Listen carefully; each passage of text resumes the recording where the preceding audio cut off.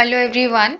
In the previous video of protein series, we did the stereochemistry of amino acids, and now in this video we are going to discuss the properties of amino acids. So, getting into the properties of amino acids, the number one property of amino acids is that कि वो colorless crystalline solids होते हैं. They are colorless and crystalline in form. Now, the second property of amino acids is that कि they are water soluble. अगर ये water soluble हैं तो we get a hint over here कि ये polar solvents में सॉल्युबल होंगे. Water जैसे पोलर सॉल्वेंट्स में सॉल्युबल होने का मतलब ये है कि ये खुद कहीं ना कहीं इनका नेचर जो है वो पोलर होगा, इसीलिए ये पोलर सॉल्वेंट्स में डिसॉल्व हो रहे हैं. Because all of us have studied the rule that like dissolves like. अगर अमीनो एसिड्स खुद पोलर होंगे तभी वो पोलर सॉल्वेंट्स में डिसॉल्व होने के केपेबल होंगे. तो here we derive a hint that amino acids are polar in nature. The next property of amino acids is that कि उनके मेल्टिंग पॉइंट्स जो हैं दे आर क्वाइट हाई. अब अमीनो एसिड्स के मेल्टिंग पॉइंट हाई होते हैं, क्यों होते हैं? उसके लिए एक एक्सप्लेनेशन दी गई है कि कहीं ना कहीं इनके बीच में जो है वो इलेक्ट्रोस्टैटिक फोर्सेस एग्जिस्ट करती हैं. अब अगर हम उसका नॉर्मल स्ट्रक्चर देखें तो उसमें तो कहीं भी इलेक्ट्रोस्टैटिक के एग्जिस्टेंस का जो है वो हम आइडिया नहीं लगा सकते हैं.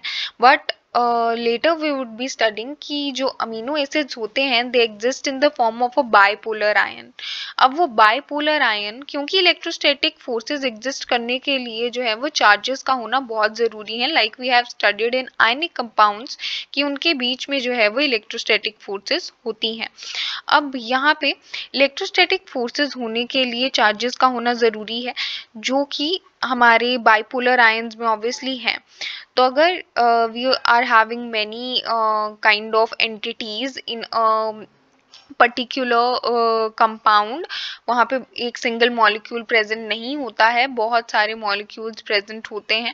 तो अगर हमारे पास बहुत सारे बाइपोलर आयंस होंगे तो वो आपस में जो है वो उनके बीच में इलेक्ट्रोस्टैटिक फोर्सेस जो हैं वो डेवलप होंगी, जिसकी वजह से वो आपस में स्ट्रांगली बाउंड हो जाएंगे और उनका मेल्टिंग पॉइंट जो है वो ऑब्वियसली हाई हो जाएंगे. So this was the explanation for the high melting points of amino acids. And the next property of amino acids is that कि उनमें जो है वो दो तरीके के ग्रुप्स प्रेजेंट होते हैं. Obviously they are बायफंक्शनल, we have studied. अब इसमें एक एसिडिक ग्रुप भी प्रेजेंट है और इसमें एक बेसिक ग्रुप भी प्रेजेंट है. Both acidic and basic group होने की वजह से एक सिंगल मॉलिक्यूल में they behave as salts, right? Because acid and basic properties neutralize each other and they behave like salts. So this was really simple till now. The next property of amino acids is that कि वो zwittter ion की form में exist करते हैं. This is what we were talking about while discussing the high melting points of amino acid. अब ये bipolar ions की form में जो है वो एग्जिस्ट करते हैं. ये बाइपोलर आयंस क्या होते हैं और ये कैसे बनते हैं, ये अब हम यहाँ पे डिस्कस करने वाले हैं. So simply the thing is that कि जब आप किसी भी अमीनो एसिड को मतलब उसका एक्विस सोल्यूशन लेते हैं when they are dissolved in water, तो वो zwittter ion की फॉर्म में उसके बीच में एग्जिस्ट करते हैं.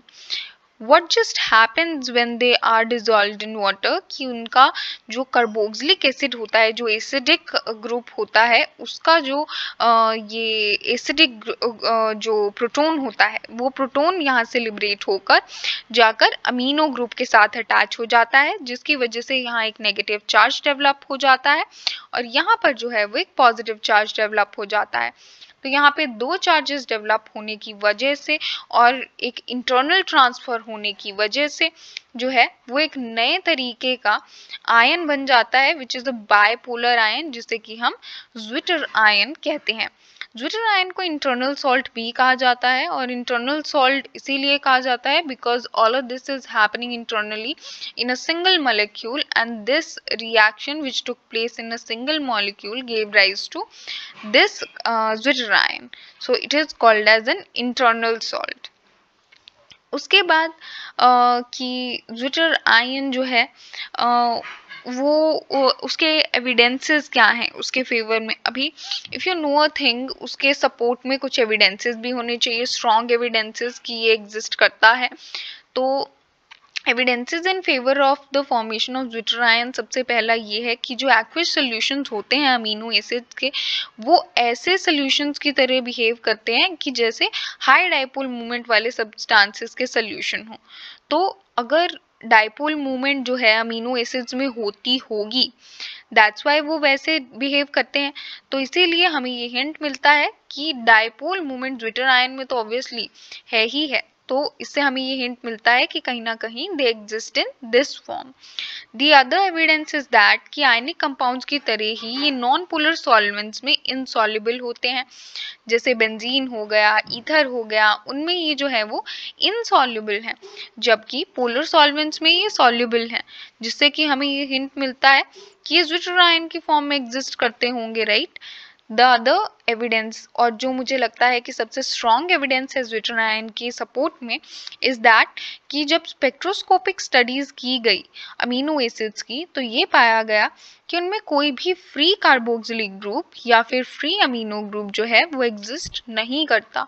अब क्योंकि ये दोनों ग्रुप्स जो हैं वो फ्री फॉर्म में एग्जिस्ट नहीं करते, तो वो किसी ना किसी फॉर्म में तो एग्जिस्ट करते ही होंगे, which would be a little changed. तो this change could be um, could be explained in the form of Zwitter ion, right? So hence we can conclude कि this observation is correct, or this assumption is correct, that amino acids in their aqueous solutions exist in the form of a bipolar ion, which is called the Zwitter ion. So this is it in the properties of amino acids.